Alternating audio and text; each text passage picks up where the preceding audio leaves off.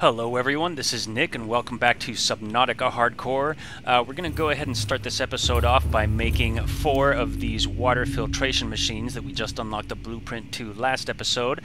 So I already went ahead and got all the materials here. I got my ruby and aerogel for each to make 4 aerogels, or 4 rubies, 4 gel sacks, better said, to make 4 aerogels. Got my copper wire, got my titanium. Now this is definitely not something you want to try if you don't have a nuclear reactor. I think a bioreactor can maybe support 2 of these, 1 or 2, not really sure. Gonna have to watch my my structural integrity there. I could just make it, it looks like.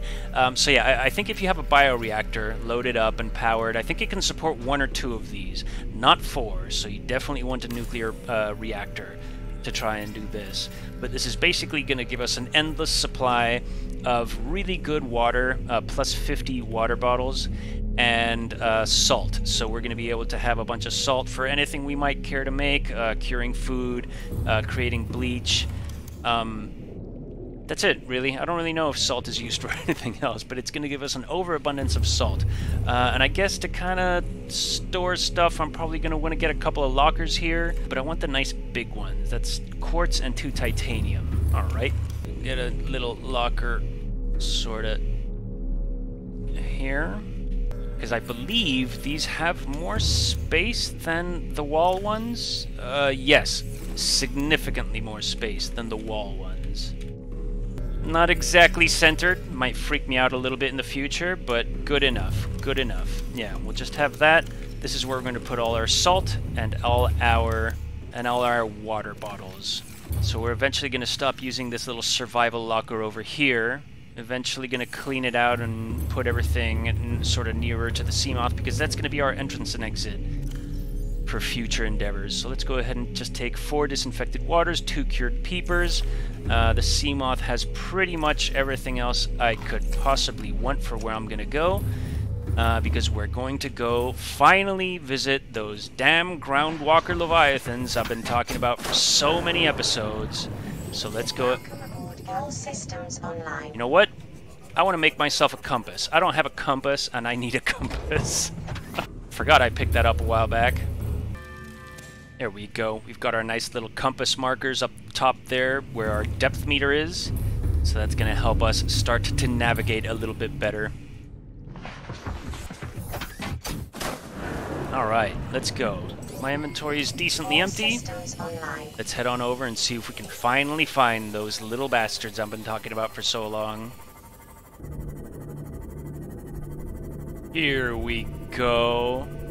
Okay, so they actually were at 300, or just below 300 meters, just a lot further away than I had originally anticipated. 1,300 meters away from my habitat, and I think I had only ever looked a couple of hundred, maybe max 800, something like that, so they were just a lot further away. But yeah, look at these things, aren't they gorgeous? I think they're called the sea treaders, or ground treaders, or sea treaders, yes. Now what's so great about these beautiful little leviathans is that they stomp all over the seabed, and they dig up lithium, or they dig up shale outcrops, and that's where you get lithium, diamonds. See, everywhere they stomp, or I don't know if everywhere, I don't know, and I don't know if they can stomp on you. That was pretty close. But there we go. In a lot of most places they stomp, with a very high percentage, they will dig up shale outcrops, and you can just sit here and farm lithium, gold, and diamonds for decades. Not really, because that was a scary noise. Not really for decades, because you do have an inventory capacity, but you can keep coming back here over and over and over. I don't actually know if they can stomp on you. I'm not really going to test it because, you know, hardcore mode. And I don't expect to survive a stomp.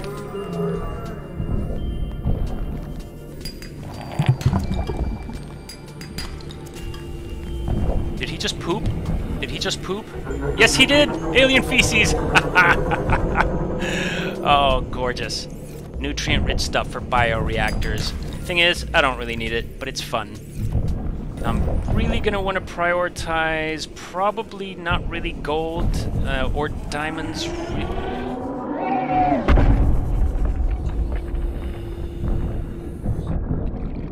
Pretty sure this bastard was trying to stomp on me. It's another piece of alien feces. Probably the one I...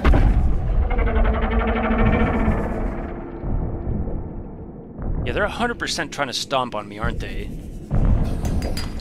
Ah, lithium inventory full. Well, I'll drop a gold for a lithium. I will do that. There we go. Nope. No, they're 100% trying to stomp on me, aren't they? Yep, I'm pretty sure they are. So, we've got a full inventory of gold, diamond, and lithium. Let's head on back.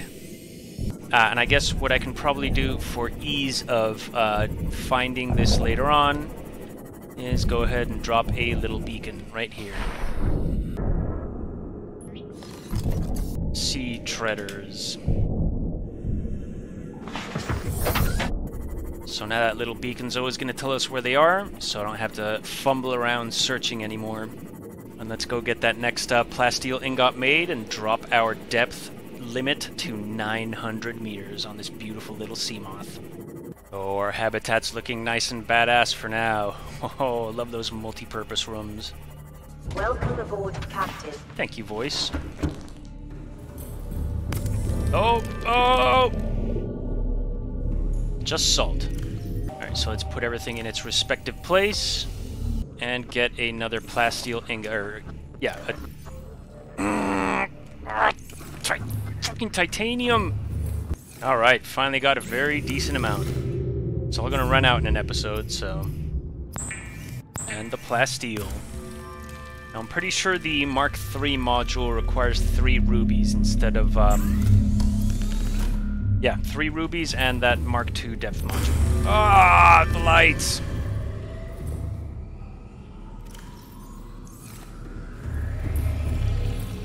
And we've got our first filtered waters made. And just start making a little stockpile of water, because we still have disinfected waters I'm going to want to use before I use these. But yeah, those are fantastic. Oh, you know what? There we go. And the peeper. There we go. Mark III Seamoth depth module. Oh, yes. Alright, so we've got a little bit of water. We don't have much food. But that's fine, because we have the thermoblade now. And the thermoblade allows us to do this. There we go. Cooked spadefish. Yummy! Alright, well, we've already run out of water, so let's actually take 2 of these. We've got that thermoblade for anything we need to cook, and let's go ahead and head to that lower Degasi proposed habitat thingy. So, crush depth now 900 meters. Absolutely beautiful. And this is where we start to get into somewhat dangerous territory here. This is where hardcore mode starts to get a little bit perilous. Looks to... Man, those fish are really suicidal. Looks to be right below us. This... Oh, already running into the little warpers. Let's just keep kind of coming around here. I think it might be sort of further... Ah... This would look to be something of an entrance to the newly proposed Degasi habitat. Warper right on me. I don't want to get too close to him. He's probably going to pull me out of this Seamoth. I did see a little uraninite crystal over there. Oh, warpers all over the place. And as we saw previously, and there's the first crab squid of the game. Definitely want to keep my distance from that. No, that's a different thing. That's it. Over there. 151 meters that way. Oh, warper right there. 2 warpers. Yeah, this is really where it starts to get a little bit on the dangerous side. Got a crab squid following us. And unfortunately, this is also where we start to get... Oh, big crab squid right there. This is also where we start to get a lot of FPS drops, especially when we go down to the next part we'll probably visit in an episode or 2.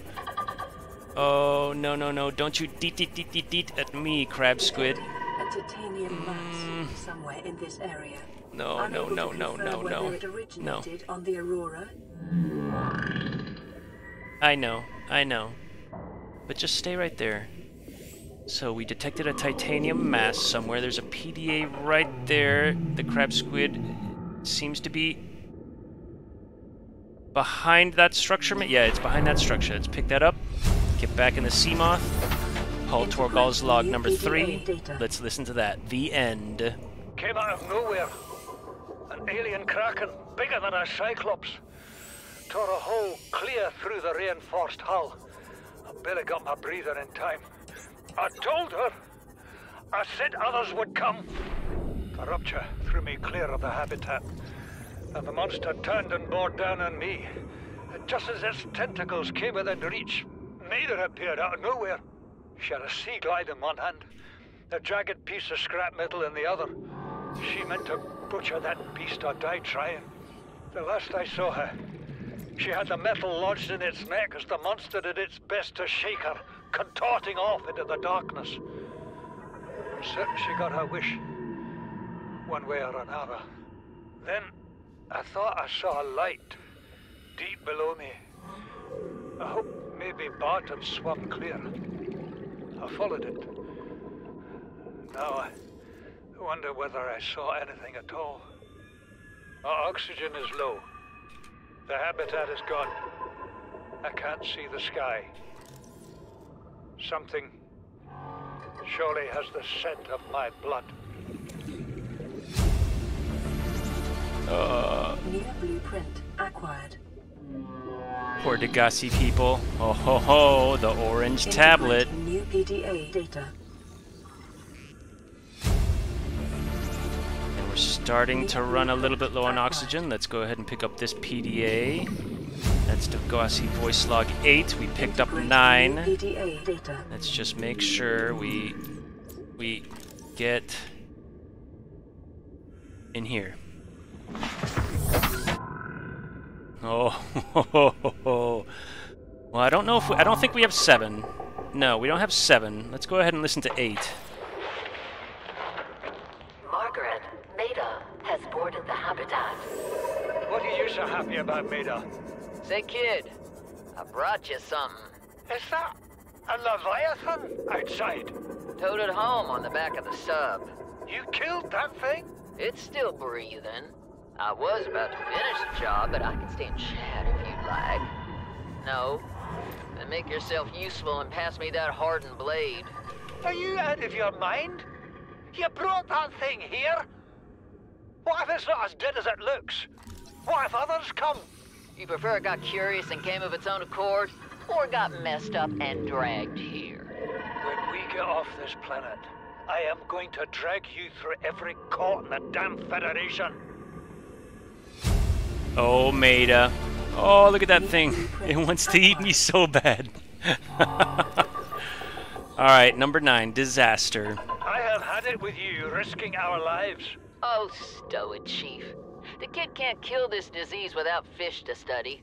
I'm just bringing him home. What? Tell her. Tell her I'm right. You're both wrong. Marguerite, I can't find out how they resist the bacteria if you slaughter them all. It ain't always they oblige in coming in alive. He means you're being reckless. Father, the outcome's no better if we hole up in here and don't go outside. But we have to find a middle way. There is no compromise. Not while she's on my sea base. Your sea base? I'm going outside. Bart, Torgal has disembarked the habitat. Bart, come in. It's dangerous. Damn it, boy. I know you can hear me. Chief, get off the radio and put on your helmet. Why? What? Brace!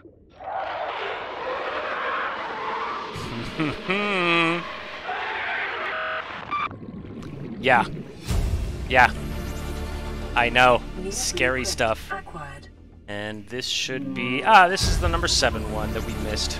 Integrating new PDA data. So this is before risk-taking a disaster. Stop fighting and listen. We're sick. What? How? You've been coughing, right? Feeling itchy? Blisters? Yeah. the biometrics would have warned us if we were sick. It's something new. It's not in the database. Come on, then. What's it gonna do? Turn us inside out? Dissolve us into jelly? It's an alien bacteria. It's everywhere. Every organism on this planet. It's altering our genetic code. How are the creatures surviving if they're infected? I don't know yet. Want me to cut some of them open for you? Find out what makes them tick? No. Just tell me what you need, son. Materials, equipment. Just... Can I have some quiet? I need some time to think.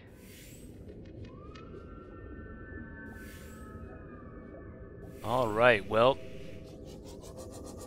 a lot of dissent among the three remaining, or the three surviving Degasi people. Sadly, I believe they're all dead. They've, but,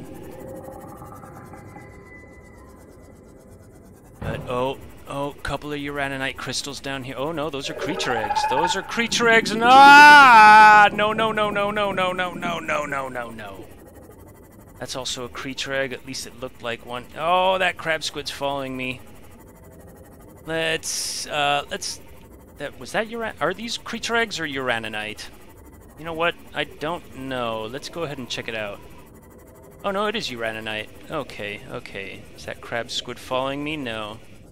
If I can get a fourth nuclear rod, or reactor rod, that would be great. So let's go ahead and pick up a couple of these. And I think it's probably time to just head on back to the habitat and be safe for a little bit. This is a nice, scary place. But we are going to have to come back here. I don't know about next episode. We're probably going to do a couple of the other missions around the area. But we are going to have to come back here to go even deeper down. But we'll revisit this at a later point. Warper's trying to get close to me to pull me out of my Seamoth. Now I just need to try and find an exit. Habitat's over there. So an exit should be... Ah, there we go. There are a bunch of exits, you just have to kind of swim around and find them. Alright, let's head back to that habitat. Nice and safe, got a couple of blueprints there. I'm really excited about those swim charge fins. That's exactly what I wanted. Thing is, I don't think I can make them for quite a while. I'm gonna need... I think they require some of the more advanced chemicals that I don't know how to make yet, so I'm gonna have to look into those. Alright, safe and sound back at my habitat. Let's go ahead and unload. Welcome aboard, Captain. And prepare for any future endeavors. Ah, so yeah, the moon, the moon, oh my goodness, the moon pool. The moon pool does recharge the Seamoth. I guess I had forgotten about that. Interesting. Any more Seamoth stuff we can do here? Depth module. Ah, the solar charger. Perimeter defense system. Might need that. Can't make polyaniline though. Sonar. Worth getting. Copper wire and magnetite. I think so. I think we can make that. Put that in the Seamoth. Ah! I can just make one copper wire.